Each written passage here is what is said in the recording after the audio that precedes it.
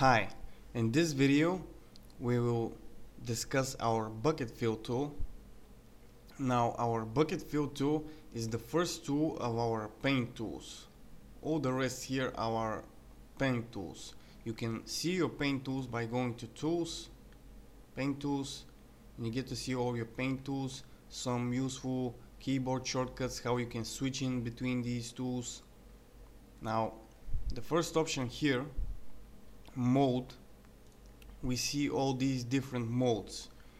Now this is a rather kind of more advanced topic, but I will explain all these modes, how they affect your layers, images, things you need to know about them, but I'll do that when we reach to our brush tool, because here it will be easily to understand and very quickly to show.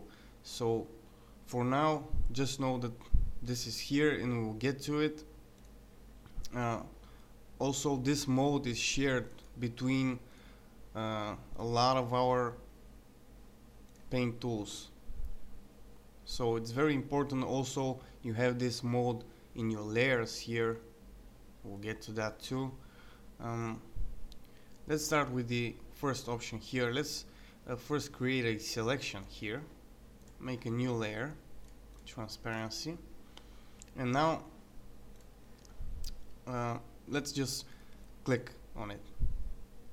You see how this selection was filled with black color. This is because we have our fill type on foreground color fill. You can change that color. This is your foreground color, this is your background color. You can change that color by clicking here and you get this color selection dialog. You can choose another color, for example blue, and we'll click again. We fill with that foreground color. Let's undo that. Here you get to choose your opacity. For example, let's say 40%. Let's fill again. You see how this is opaque, it's not visible. If you have this, for example, let's move it for a second. You see how you can see your layer that it's behind that. Let's go back here.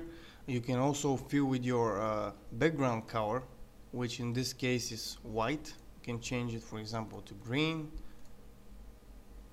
We didn't do that. Let's change it to green. Click here and use our foreground color, our background color or our foreground color. Now pattern fill, what that means is we get to fill in the selected area or the whole image with a pattern. If you click here, you get this menu when you can choose your patterns. GIMP has default patterns here. You can also make your own patterns and save them. Here in this menu, you also, like the fonts, you get to see them smaller, bigger, in a list or in a grid. Right now we're seeing them in the grid. You can see them in a list. You can also bring out our patterns dialog here that we have docketed in this tab. Now the next option is fill the whole selection or fill similar colors. We'll get to discuss that in the next video.